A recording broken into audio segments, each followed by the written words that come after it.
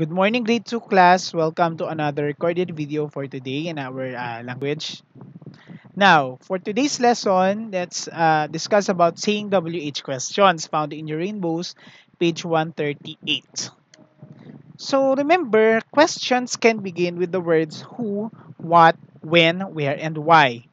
So who is asking about a person. Sa Tagalog niyan ay sino, who. Okay? What is ano? So it's asking for an object or an event.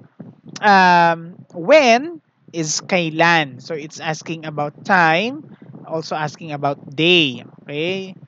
Where is asking for a place in Tagalog, saan, and why is asking for an explanation or a reason. In Tagalog, why is bakit. Okay, so these words are being used when we are asking questions. And I think you are familiar already with them since you are already able to ask questions, especially in English. Okay, so let's do this activity on page 138 of your Rainbows in English. This is just a practice reading, okay? So let's read the following. Mother, let's read all together, go. Why are you in a hurry? Jasmine, my classmate is waiting for me. So the question is why? So Jasmine answered with an explanation, okay? Number 2, Anna, who invented the first kite? So the question is who? So it's asking for a person. Allen's answer is, I think the Chinese did. The answer is Chinese. So person, mga tao. Okay. Last reading, Miss Flores. When did the first airplane fly? The question is when, kailan. Okay. So the answer of the children is in 1903. 1903 is a year. It's a time. Okay, date. Date yan. Okay, so tama lang yung sagot ng children.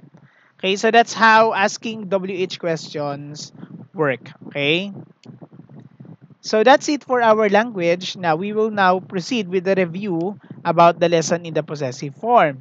So, yesterday, diniscuss ko sa inyo sa video din, okay, video number 21 ng possessive form. Sabi ko sa inyo, possessive form of nouns show ownership. Okay, kasi pinapakita niya kung sino yung may-ari. Okay, and ginagawa ito sa pamamagitan ng paglalagay ng apostrophe S. But then, pinag-aralan din natin na meron tayong iba't ibang rules na ginagamit. Okay? Kung maglalagay ba tayo ng apostrophe S or apostrophe lang. Okay? So, ito yung summary. Remember, si apostrophe S, ginagamit lang siya for singular nouns. Okay? So, pag singular nouns, doon lang siya ginagamit. Proper nouns, mga totoong pangalan, plural of irregular nouns, and places, universities, and churches. Okay, so yan lang, karamihan gumagamit ng apostrophe S.